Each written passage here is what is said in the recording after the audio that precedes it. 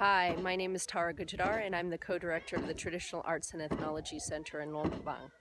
Today I'm in southern Laos in Sekong province in a village called Dakcheung in Dakcheung district, which is an ethnic Tarieng community. You can see behind me here are some of the traditional houses of the Tarieng with the cone-shaped high roofs made of thatch and thick wood planks forming the base of the house. You can also see next to me right here is the buffalo sacrifice pole. Traditionally, these villages would be built in a circular shape with a pole like this one in the center.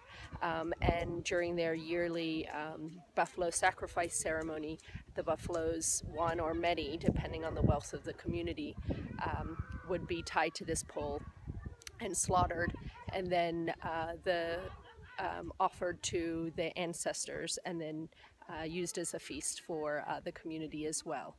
To learn more about the Tarieng ethnic group, please visit us at TAC in Luang Prabang.